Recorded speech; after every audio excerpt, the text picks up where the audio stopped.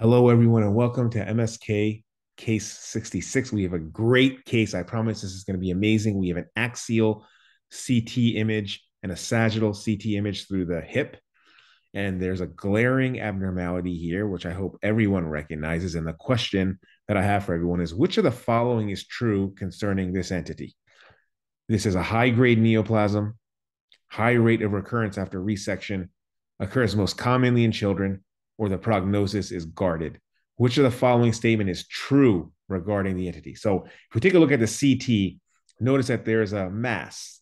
There's a mass that's pretty much iso-intense to the muscle, or iso-dense, excuse me, to the muscle. And it's arising from not only the subcutaneous tissues, but it's protruding through the skin surface. And if we look at the sagittal, you can see that it's, around the inguinal region, right? And it's coming off of the skin, the subcutaneous tissues, and coming out into the external environment, right? So the answer here, of course, is this is a case of Dermatofibrosarcoma Protuberans. You may or may not have heard of this entity, but this has a high rate of recurrence after resection, up to 55% actually in some narrations, right? So this is a low-grade neoplasm. It occurs most commonly in young to middle-aged individuals, and the prognosis is actually excellent, right? So the best answer here is B. And I want to go over this because I don't know that everyone is familiar with this entity because it's not super common, right? So Dermatofibrosarcoma Protuberans is actually a superficial, locally aggressive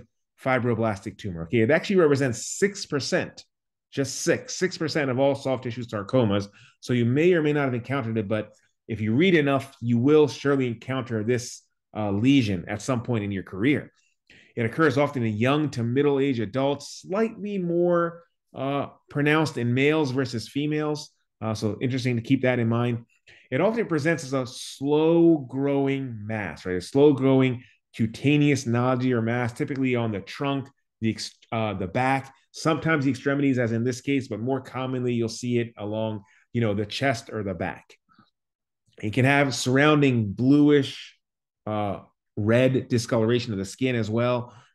It can be painful. It can be asymptomatic, but it can be painful. And if you're a pregnant female, it can enlarge, rapidly if you have this lesion.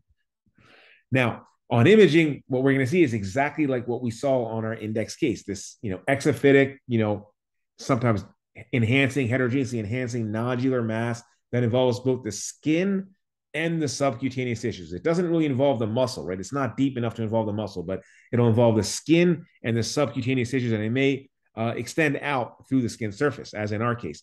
The recurrence rate is high, up to 55% after initial excision. So that's why, surgeons recommend doing a wide 3-centimeter excision, right, with wide 3-centimeter margins. And that's often hard to do. That's not often practical to do. And that's why this recurs, because it's hard to get 3-centimeter margins around the lesion. Often we do this through Mohs surgery, right? That's the standard of care for removing dermatofibrosarcoma protuberans. This can rarely metastasize to the lung. So actually, in up to 6% of cases, this lesion can metastasize to the lung. So I think that's important to remember. And this has an excellent 10-year prognosis, 10-year survival of greater than 99%. So very nice prognosis for this lesion. Thank you so much for your attention. Tune in next week for another high yield MSK unknown case.